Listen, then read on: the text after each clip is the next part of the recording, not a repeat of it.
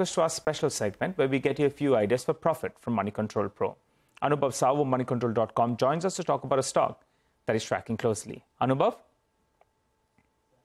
Well, thanks. So we are looking at recently listed Concord Biotech, which operates in the foundation-based API space, wherein China has been a dominant player. Now, Concord operates in a niche space of immunosuppressants and oncology APIs. Its a significant volume share in key molecules demonstrate its competitive edge, which is also reflected in high margin profile of close to 37 to 40%. We believe companies in China plus one beneficiary, as there is a huge dependence for such ingredients.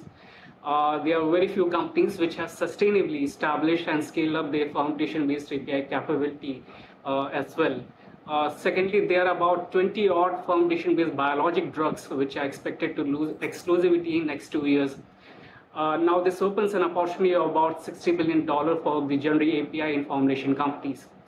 Among near-term positives for Concord are successful US FDA inspection for Volthera and Limbasi plants, and capacity ramp-up in these two plants are crucial for medium-term earnings growth.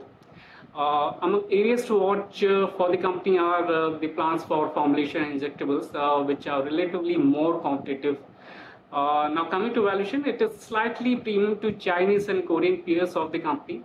It is a good long-term candidate, anyways, for the investor looking to address a portfolio gap in the API intermediate space. Okay, all right, Anubhav, thanks very much for that. Well, let's move on. India's retail